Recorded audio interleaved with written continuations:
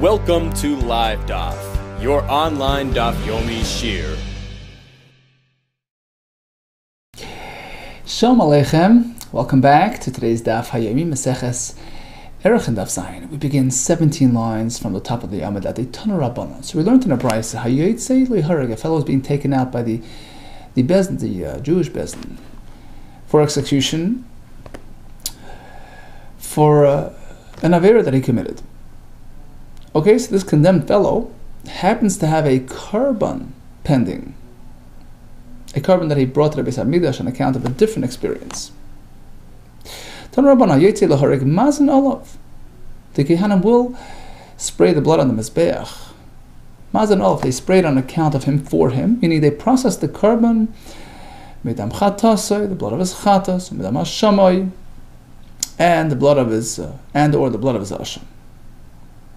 However, chata b'yis shah, suppose he sinned at that moment, on death row, we don't apply ourselves to his situation, meaning we don't obligate him to, we don't have him, designate a korban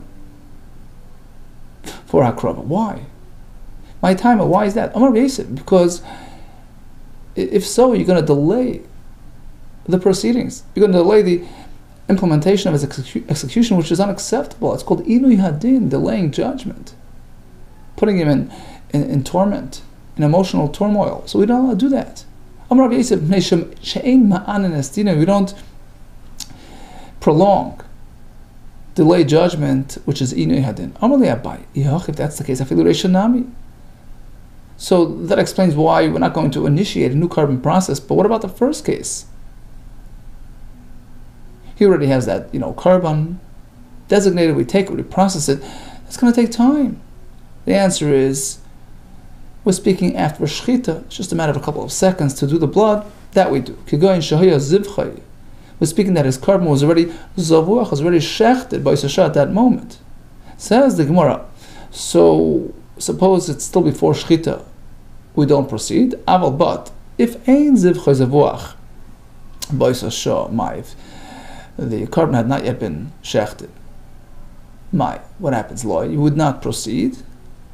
If that's the case, so why wouldn't the brayse have to resort in trying to present a contrasting case, to resort to a fellow who had not yet even designated a korban to highlight the fact that we back off and we don't delay matters to accommodate this korban? Why such a lengthy case? Meaning, the brayse could have simply said, look, even if he has a korban waiting, but it's still before shechita, we do not proceed. What's the alach loy? Adatani seifa.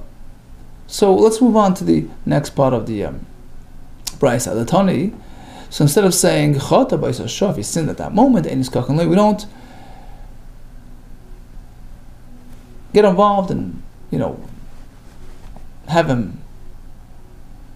We don't have him set aside the korban because it's going to delay the process. Even if he has a korban, lift leg, the brayse could have simply drawn a line, made a distinction within that case that already has a korban waiting. That depends on what stage. When do we proceed? When the shechita already occurred, it's just a matter of doing the zrika. But let's say the shechita had not yet occurred, we do not proceed. If that's in case true. It's exactly what the brayse means to say. When do we proceed? If it's already shechted, it's just a matter of doing the zrika, a quick process. But if it's not yet shechted, then nasa kimi shechata b'yisrael. The brayse is just highlighting that delaying, waiting for shechita, is as though it's still before shechita. Nasa kimi shechata b'yisrael. It's as though he sinned and he's starting a new process. We're not going to delay. We're not going to wait around. Vein is cooking loy, and we do not have him set aside the korban because it's going to delay matters. It says the Mishnah, Ha'isha, Shiyotzel Harge, a woman, is on her way out to be executed by the Bezdin. and she happens to be expectant. Ein mamtinin la. I should tell you, we don't wait until the birth occurs. And we're going to see in the Gemara, we learn from a pasuk that at this point it's one indivisible entity. So the condemned status applies to both equally. It's one entity.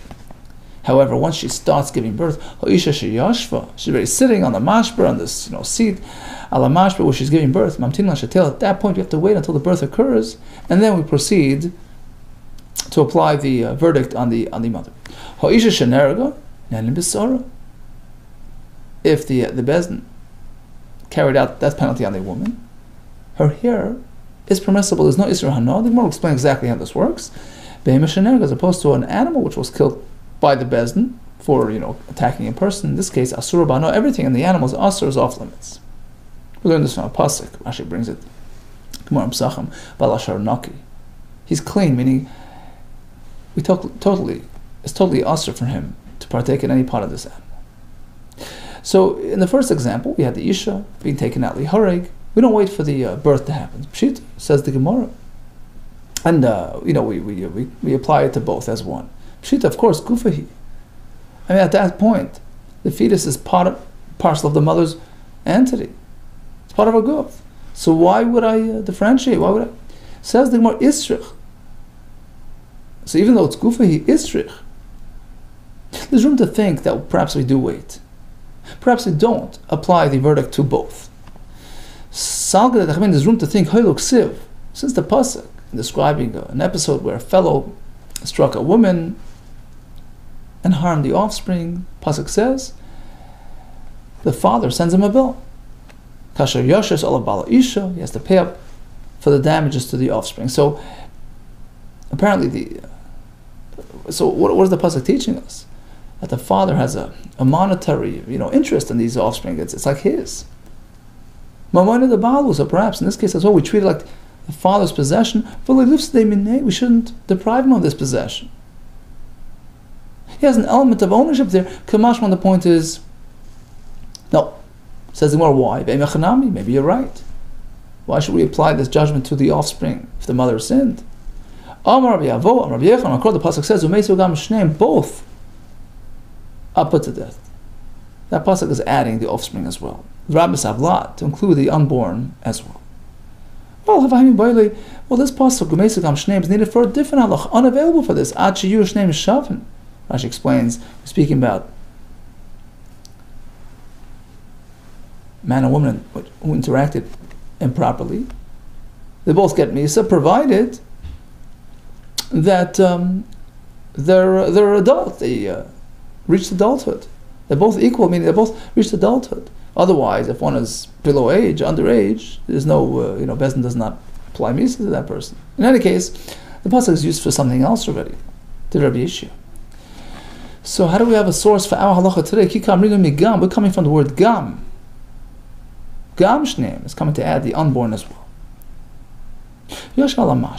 Once she's begun the birthing process, then we wait. My time and why? Given the akar, since the offspring's already left his station, now we consider him as a separate body,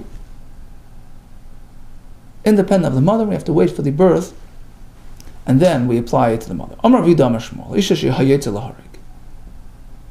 The woman was being taken out. We whack her connected base heroin near the womb to terminate the life of the offspring tchila beforehand. Why? To preserve the honor of the mother, so that after she's put to death, there shouldn't be a birthing experience which is bizayin hameis. So in order to preserve her dignity, we do this so that the vlad dies within, and then there's no birthing process. She shouldn't come to shame. Says the Gemara, so the concern is perhaps she'll die first, and then the birthing will happen. Is that the way it happens?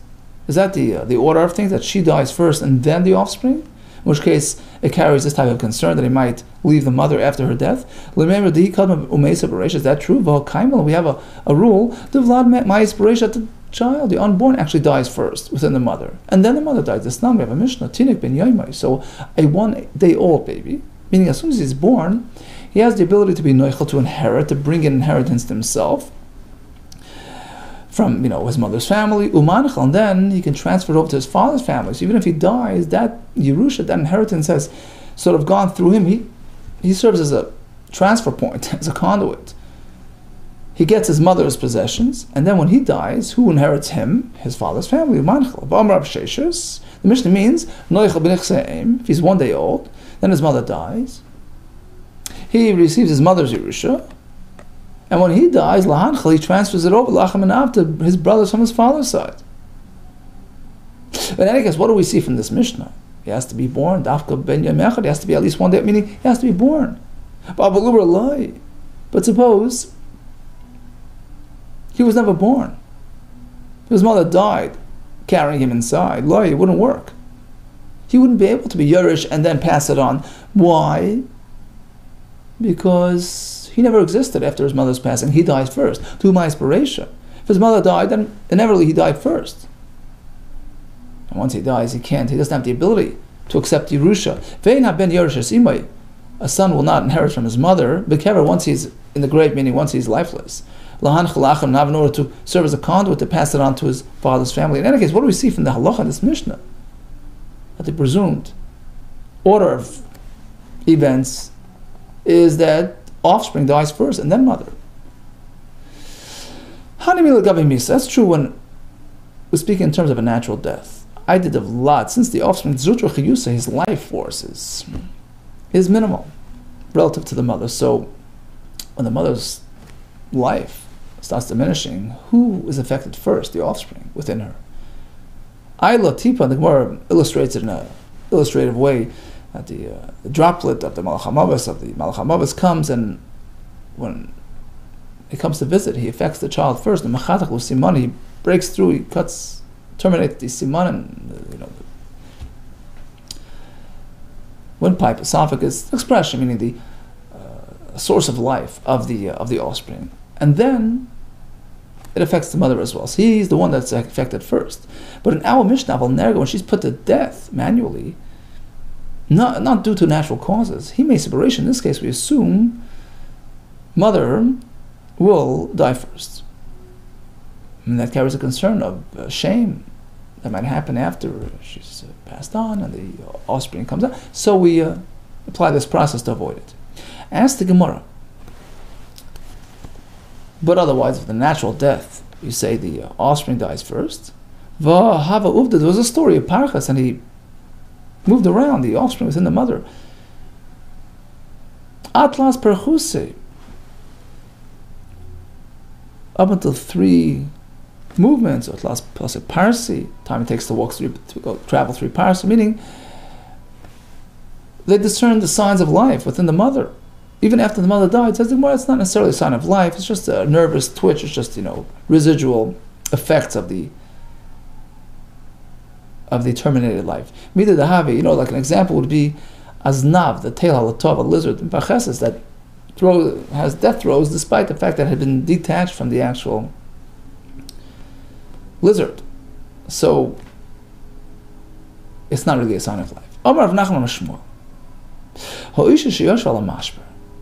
So despite the fact that we assume that when natural death occurs, the offspring dies first, nevertheless, it's not absolute, it's not conclusive. There's a chance otherwise. Therefore, a woman who's sitting and giving birth, and she passes away, it's on Shabbos, we quickly grab a knife, we open her belly, we take out the fetus just in case he's still alive. Pshita said the Gemara, what's the big deal? My Avad, what are you doing? At worst case, you're cutting lifeless meat, which is not asur. My Avad mechatech basar, he's just cutting meat. And Rashi brings that the chi of the isur is only for a malacha. Malacha is an alive person extracting blood. That's the malacha. Blood is life, right? But here is no life. Mechatech basar, a marabel in Israel must be that the allowance is not just a matter of cutting, but even to bring it through the street. Lahavi sakin, to deliver the knife. Derech through shusarab, which is typically a malach. In this case, you're allowed to, in order to extricate the offspring, just in case it's alive. What's the point of the halacha? The masveika, that on account of an uncertainty even a chance of saving a life, Mechalin Shabbat will desecrate Shabbos. Tanina, it's old news. We learned it back in Maseches Yuma. Even for a small chance, it justifies Chilul Shabbos. For instance, Misha Nafal of a Poilas, a person who was sitting and suddenly a building collapses over him. And we're not sure about his status. We're not even sure if he's there. We think he was there. Safek Husham, there's a Safek whether he's there. Safek maybe Einasham, maybe he's not. Safek Chaim, maybe he's alive. Safek maybe he's not alive. Safek Knani, maybe he's a guy. Safek Yisrael. Since there's a slight chance that you might be saving a Jewish life, and Fakhan of Sagal, we go and we extricate, we dig out the rubble. So we know that even for a Safek, says the Gemara, perhaps there's room to differentiate because Hasam, in contrast to the case of the collapsed building, you know there was a person, but a chazaka de chiyusa was established as a live person. So now we just go with that, and we have to address that possibility. But in our case of the fetus, we don't even know if he was alive. He was never an established person, right?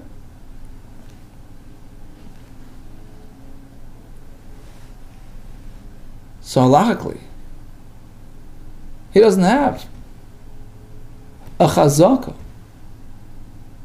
of Chaim. Because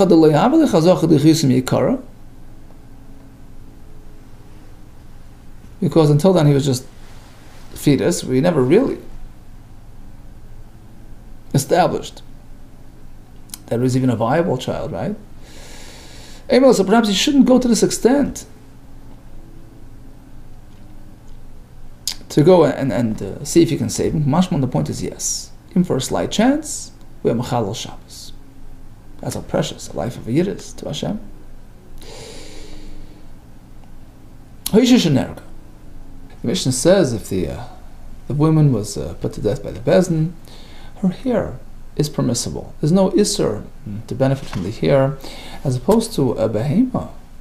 Behema shenerga. Behema put to death by the Bezdin due to the fact that it attacked a person. In that case, everything, including the hair, asura bahano, everything is off limits. Says the Gemara, why by the Isha is the seir, the hair mutter, ramai isuri hano ninu? We know that a lifeless person, one may not benefit, one may not have enough from a lifeless person. Rashi brings that a mace is Asur Bahano, Rashi on the fourth line, because it says Vatamas Sham Miriam, and we have that Zero Shava, that link. Sham over here, and Sham stated by the Egla Rufa, where it's Asur Bahano, so we learned that you cannot benefit from a mace. So why is her hair mutter? V'amai, says the Gemara, is Surei Hano Ninu. Amarav was speaking by Emeris that the woman declares before her death that she's giving away, she's granting her hair to her daughter. So by doing so, she's now sort of separating it conceptually from herself. Hence, it's unaffected by her death. Amarab by Emeris, she gives away, she pledges tnu. She says, give away my hair, Sari Labiti. Ask the Gemara. Well, if it's part of her, how can she just sort of separate it? Halachically, it's part of her. For instance, Ilu, imagine she would say, Amra, Tru Yadi Labiti, give away my hand to my daughter. Of course, it wouldn't have any value. Would we give the hand to the daughter? Of course not. It's part of the mace, it's Asur Bahano. So why is the hair different? Amarav. We're not speaking about hair that's attached. We're talking about a wig. Bepeya, it's a wig nachris. Foreign wig, meaning it's comprised of hair of of a different woman. So basically, it's not hair growing on her. Rashi says it was a derech, it was common for women who have less hair to find other hair, other women, and form into a wig and wear it. So in any case, we're not speaking about her own. Meaning we're not talking about hair that's attached to her. We're talking about a wig made of hair, her own or her friend's, doesn't really matter, but it's detached. In which case, if A, it's detached. B, she pledges it to her daughter, so it's unaffected by her death. But apparently we need both conditions present. Detached and pledged, taima. So it's only because the Amr she said Tznu, give it away. Halay Amr Tnu, but otherwise she'd not give it away. Without that declaration, Gufa Hiu Mitzvah would be considered like part of herself and become Asr due to her death. So it's only because she gave it away. Rashi says, in that case, it's Kenetula Mechaim Dami, it's as if it's been removed during her lifetime because she pledges it away. But without that added element, you wouldn't say so. It would be considered like part of her. The truth is, we had a shaila elsewhere in the Gemara. Rabbi Yisrael Chanin, he had a question, and he didn't really resolve his question. So his question pertained to a different topic. Irhani Dachas, a city whose residents had worshipped idols. Halacha is that all those who committed that sin are put to death, and their possessions are burnt, and even those who did not join, so they're spared, but their possessions, even their clothing, all gets burnt. It joins the fray. And the question is like this: the boy of Yisrael Chanina, Sar Noshim Sitkani. So what about the Noshim Sitkani, the righteous woman, meaning the women who had not taken part in the Avodah Zarah? What happens to their hair? Mao. Is it considered like their possessions and it's slated for destruction? Or is it like their own body, which is not, which is spared? We're not speaking about, hair growing on a person. Of course, that's part of the person. His question pertains to this wig. And his question was whether it's considered like part of their guf and doesn't need to be destroyed, or is it like their money, like their possessions, and must be destroyed along with everything else. Now, according to Rav, that a wig is considered part and parcel of the person unless he pledges it away, in which case he sort of reclassifies it, separate from himself. So in this case, where that didn't happen, certainly it should consider like part of them and be spared from destruction. Says the Gemara, there are two formats in wigs. A woman can wear it in a manner which it's really attached to herself, like sort of glued to her head, and then you have his question pertained to a case where the tale was hanging besiksa with some sort of peg, meaning some sort of peg in the in the air, and the wig is sort of somewhat attached there. It's not really connected. It's not really glued to the head. It's not really permanently, joined. So in that case, there's room to think that, even without pledging it away, it's not really considered part and parcel of the body. It's considered like her possessions have to be burnt. But in our Mishnah, where we consider it part of the person unless she pledges it away, we're talking the mechuber, it's really connected to her. In this case, it's more, part of the person unless she gave it away, which in which case she indicates that it's separate from her. In this case, you need to have that added element. Why do we consider it okay and not part of the person? It's because she gave it away, which sort of detaches it from herself. Without pledging it away, in fact, considered like her body, and becomes asr bahano upon her death. Okay, so back to the Mishnah. Seir of the Isha is mutter, Seir of the Behema is asr. How could the hair of a Isha be mutter? Once she's put to death, she's a mace. Asr bahano with the hair. Says Rav, we're talking about Pe'anachra, it's a wig. So A, it's a wig. B, she gave it away. So now it's considered detached and separate, and unaffected by her death. Kasha Rav Nachman Yitzchak. You had a question on this. Vadumi de behema katani. The Mishnah pairs it together with the hair from the animal.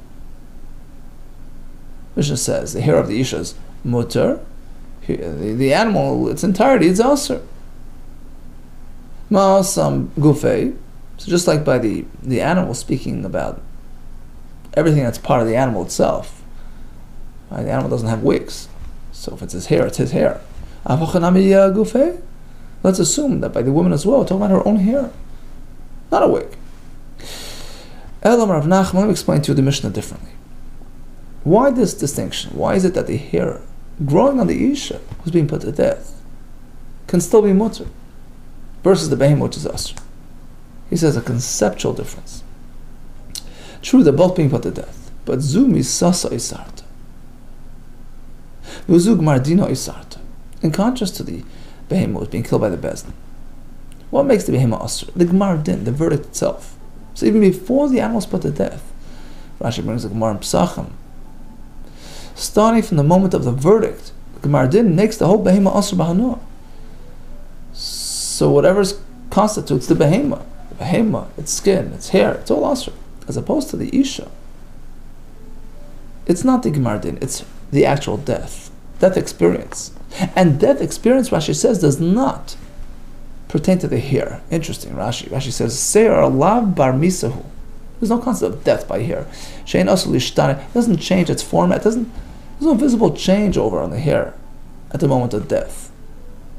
Right? So, it's not really considered having experienced death. In which case, there's no Isra on the hair. Very interesting. So according to Rav Nachman by Yitzchak, even actual hair of the woman is mutter. Even if she died, even put to death by bezdin, it doesn't affect the status of the hair. As opposed to Rav, who said, no, of course it becomes us. It's only because it's a payanach, or it's a wig, which was pledged away, right? So two approaches to understanding the halacha of the Mishnah, that Seiras of the Isha is mutter. Tani Levi could say the Rav. In fact, Levi had a brisa in support of Rav that was speaking about a wig which had been gifted away, which separates it from the woman herself. Tani Levi could say the Nachmar Yitzchak. And likewise, Levi brought another brisa in support of the other approach, that even actual hair is mutter. Tani Levi could say the Rav. First, the right to Rav. Isha sheyetzel harig, the woman that's being condemned, right, taken out to kill. V'amrat nusar lebiti, she pledges away her hair. Noisten, we give it away. Meisa, but if she died without pledging it, ain't noisten, we can't give it away. It's all asr. Says the Gemara, Pshita, of course, a lifeless person is asr b'hano. Obviously, Ella shenoyi hameis asr b'hano. The point of the Brisa is to highlight that even adornments, like a wig, which is present on a person as he's dying, is asr b'hano. But if she gives it away, that sort of detaches it, and it's mutter. Tanakh said Rav Nachman Yitzchak, we have right to the second approach of Nachman Yitzchak, that even the actual hair of the isha is mutter, as we explained, isha shemesun and besara. So the hair of a woman who dies is mutter, as opposed to behema shenerga, asur b'hano, as opposed to the animal which is asur. What's the difference between both? As we said, zumi sasa is sarta. What makes the isha asur is the actual death experience, which doesn't pertain to the hair. Zug mardin is sarta, as opposed to the behema, who's affected by the actual gemardin, which covers every facet of the animal. Okay, so let's just recap the sugya.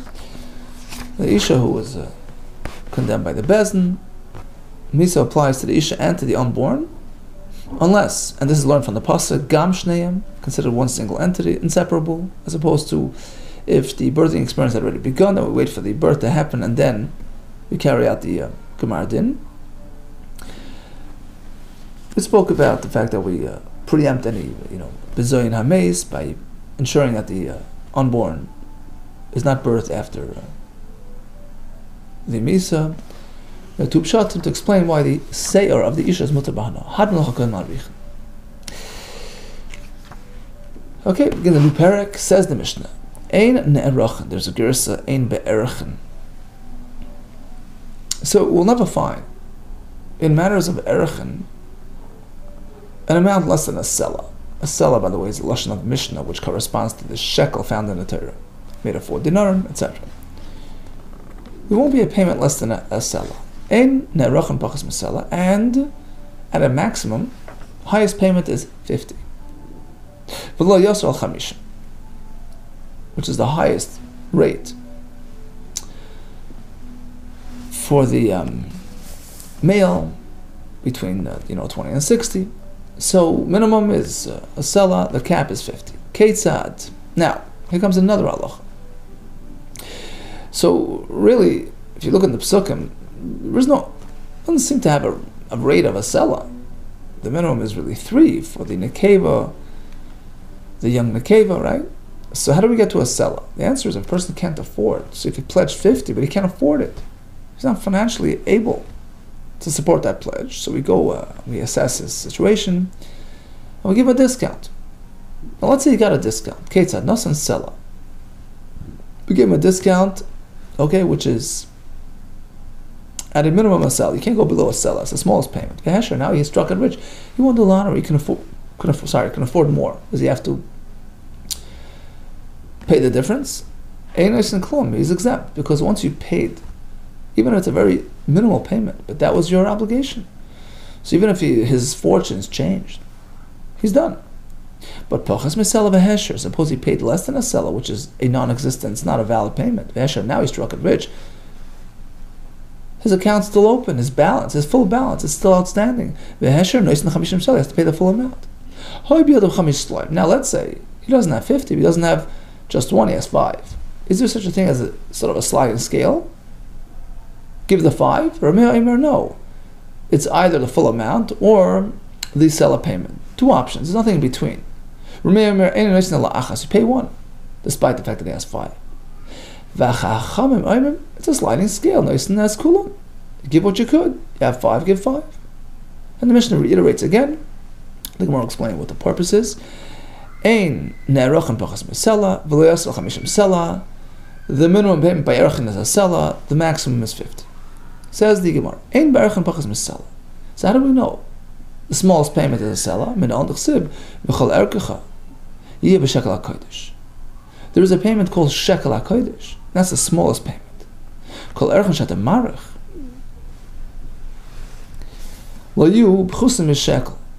Any ARACHIN payment at least has to be a shekel, which is synonymous with the sela in the Mishnah. At the most it's 50. That's the highest rate, 50. Suppose he has $5 in his possession. The Rameir says, no point, just give your 1. Might have the Rameir, why? You would think if you can, give what you can afford. After all, your obligation is really 50. The answer is ksiv chamishim, ksiv shekel. We find a $50 payment, we find a shekel payment. These are the 2 options. These are the 2 prescribed payments. You can't invent a new payment. Oy chamishim, oy shekel, either 50 or 1.